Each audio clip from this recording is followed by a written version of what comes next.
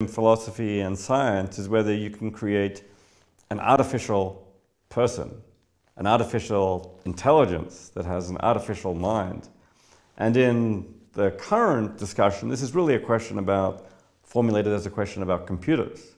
Could you program a computer so that it literally has a mind, so that it thinks and feels and perceives and feels emotion, and especially is conscious?